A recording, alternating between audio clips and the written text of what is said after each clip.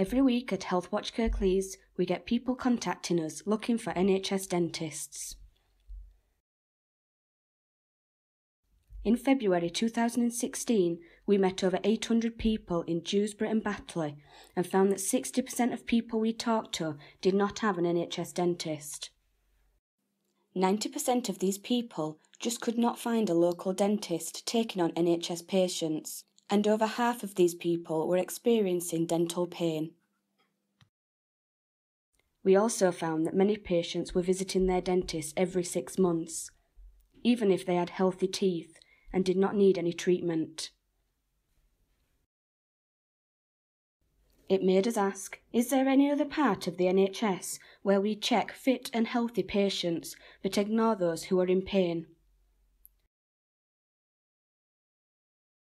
We worked with the NHS Business Authority to try and help us understand this better.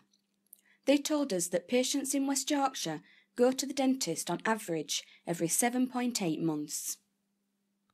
However, NICE guidelines suggest that people with healthy teeth who don't smoke and brush twice a day can visit the dentist up to every 2 years.